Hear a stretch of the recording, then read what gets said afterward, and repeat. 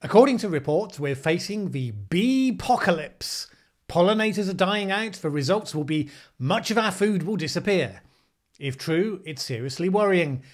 But is it true? Well, let's have a look. My name is Mallen Baker. This is the Mallen Baker Show for Changemakers. In one of my Friday Roundup videos recently, I covered the Extinction Rebellion campaigners dressing up as bees to glue themselves to buses. I made a passing comment about how bees are not endangered and got some immediate kickback from one or two campaigners. Well, it's an important area. There are some real consequences after all. So I thought I'd take some time to look more deeply into the question and see if we can come up with the definitive concrete answers. As always, references to the peer-reviewed papers that support what I present here are given in the video description.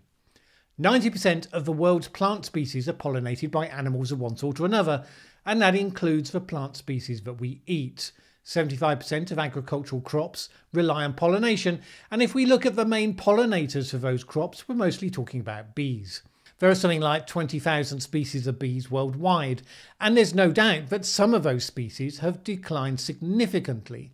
And over recent years, we've heard a number of stories that have provoked alarm with a possible wider decline with catastrophic consequences. One story has been about colony collapse disorder, where hives simply die off. And there have been various theories floated as to why. One story's been about the impact of certain pesticides, specifically neonicotinoids, which campaigners think are particularly harmful. And another story has been about parasite mites, the Varroa destructor. The clue's in the name. And of course you understand the fear. Some forces unseen that we've provoked into action, but we little understand, lead to a sudden and inexplicable extinction of a whole type of insect, and our crops go unpollinated. When evaluating the likelihood of that happening, the first thing you have to realise is that we're talking about two very different things here. One is managed hives of honeybees, the pollinating services of which are available for hire to the farmers with the appropriate crops, and the other is wild bees. Campaigners have focused on both at different points, so let's quickly cover both, starting with the managed hives. In the US, in the last couple of years, the news has been apparently grim. According to ABC News, amongst others, there was a 40% decline in bee population last winter, which is obviously unsustainable. It said this: over the past 15 years, bee colonies have been disappearing in what is known as the colony collapse disorder, according to National Geographic. Some regions have seen losses of up to 90%, the publication reported. Well, I checked the link for National Geographic that was provided, and it came from a section for kids, and it wasn't referenced. But the rest of the article referenced a survey carried out by the Bee Informed Partnership, a non-profit associated with the University of Maryland. Between October 1st, 2018 and April 1st, 2019, 37.7% of the managed honeybee population, colonies kept by commercial beekeepers, declined, which is 7 percentage points more than the same time frame during the 2017-2018 winter. For the entire year, April 1st, 2018 to April 1st, 2019, the managed bee population decreased by 40.7% according to the report. The overall loss rate is around the average of what researchers and beekeepers have seen since 2006. Now you might be thinking, my God, if 40% of bees died off in 1 year, then just a couple more years, the whole lot will be gone. And if you review the Bee Informed Partnership report, you might well think that, because all it talks about is the percentage of losses. But of course that isn't the case. What they don't mention is that new hives are also added, and some are regenerated. In recent years, the number of commercial hives in the USA has been broadly static after a significant decline decades ago. Professional beekeepers are, well, professional. They manage their hives well, and the Varroa mites and the colony collapse problems, which are definitely problems, and have raised the winter loss rates from hives that used to be standard at 15%. Those losses have been offset by producing new hives. How do they add new hives? Generally by splitting their colonies in the spring. They can divide a parent colony into 2 or 3 new colonies and can purchase fertilised queens to take those colonies on. And while numbers have been broadly static in the US, they've actually been rising worldwide. This doesn't make everything pain-free and healthy, as some people would suggest.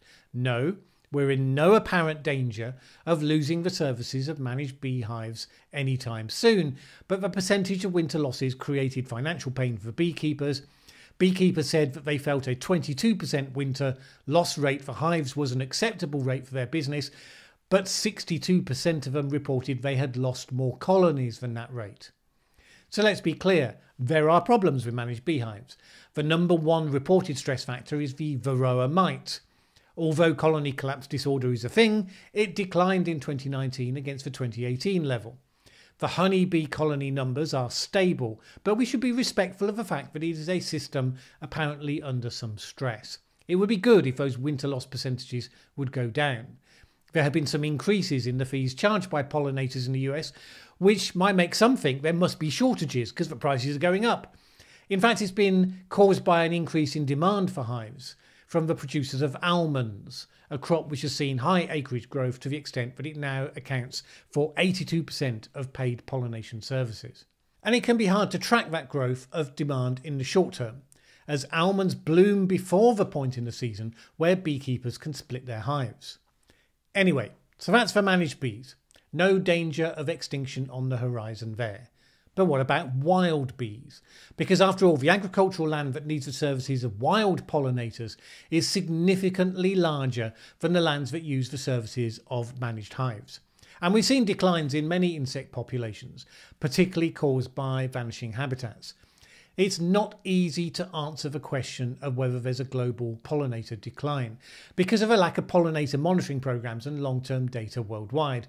The best data comes from the EU and they show strong evidence of declines. However, there's a key question, which is whether the species of wild bees that are most involved with pollinating crops are under threat. A study has shown that the most threatened species of bees are rarely observed on crops. That actually it's a very small subset of common species that are involved. And not only that, but where such species may have a problem, simple conservation measures seem to be highly effective at restoring them. I quote, "Dominant crop pollinators persist under agricultural expansion and many are easily enhanced by simple conservation measures, suggesting that cost-effective management strategies to promote crop pollination should target a different set of species than management strategies to promote threatened bees. Conserving the biological diversity of bees therefore requires more than just ecosystem service-based arguments." This observation came from a paper that was pointing out that there are benefits to widespread conservation efforts and that using the economic arguments from pollination services to justify the conservation of bees creates an unintended effect, because conserving pollinating bees can actually be implemented very easily in ways that have no knock-on benefit to actual threatened species. To come to that conclusion, it used data from 90 studies and 1,394 crop fields. They found that 2% of the species in the regional species pool accounted for almost 80% of the crop visits by pollinators. Species under threat constituted negligible numbers of those visits by pollinators. Biodiversity management practices, including planting wildflowers and establishing grass margins, substantially enhanced the number of crop visits by bees. The study made this conclusion: our findings present a novel and more nuanced interpretation. While most bee species decline in abundance with expansion of agriculture, the species currently providing most of the pollination services to crops persist. There was a study of wild bees undertaken in the US in 2013.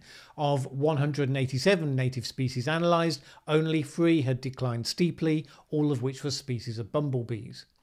8 species of US bees have been placed on the endangered list, species of Hawaiian yellow-faced bees in 2016, and more recently the rusty-patched bumblebee.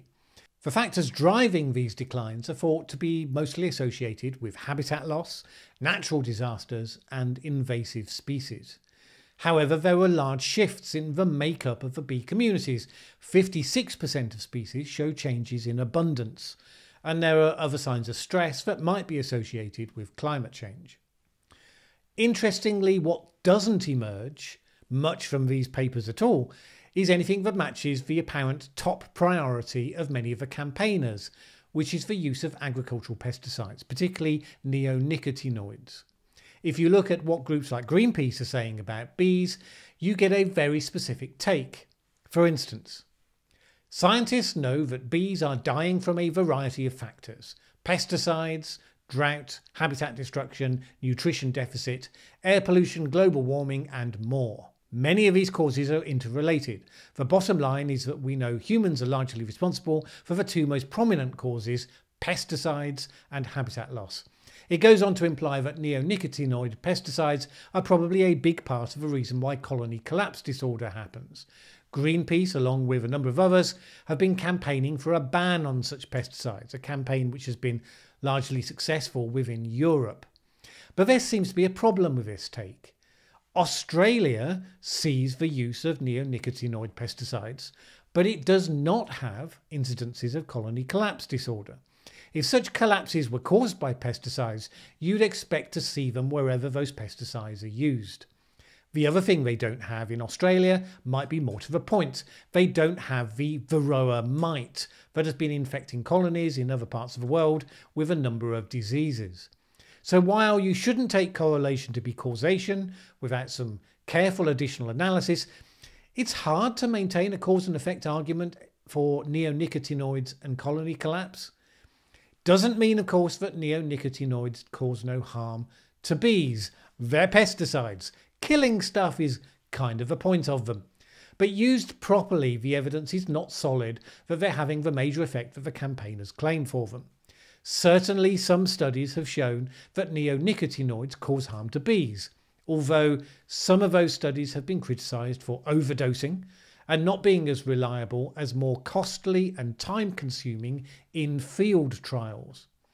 In 2017, the EPA in the state said that its assessments for free neonicotinoids showed that most approved uses do not pose significant risk to bee colonies, but spray applications to a few crops, such as cucumbers, berries and cotton, may pose risks to bees that come in direct contact with residue. Well, that's not quite the stuff of the beepocalypse. And banning those chemicals does have real consequences. In the face of the EU ban, European farmers have seen a number of problems with crops blighted by pests, and they've compensated by increasing the use of other insecticides such as synthetic pyrethroids. Within 10 months of the ban on neonicotinoid pesticides, justified by the precautionary principle, which I've discussed here before, farmers in the UK reported significant crop losses for canola due to an infestation of cabbage stem flea beetles. The pyrethroids used instead are much less effective on the pests, while still not being great for the bees either. It's not a huge surprise that some of the Brexit campaigners have held up freedom from EU regulations to be something that might benefit farmers by not needing to follow such restrictions. There's no doubt that the campaigners have been inconsistent when it comes to the story they tell about what is or isn't happening with bees. For instance, in 2016, the Sierra Club focused the attention on managed honeybee hives. Bees had a devastating year. 44% of colonies killed, and Bayer and Syngenta are still flooding your land with bee-killing toxic neonic pesticides, now among the most widely used crop sprays in the country.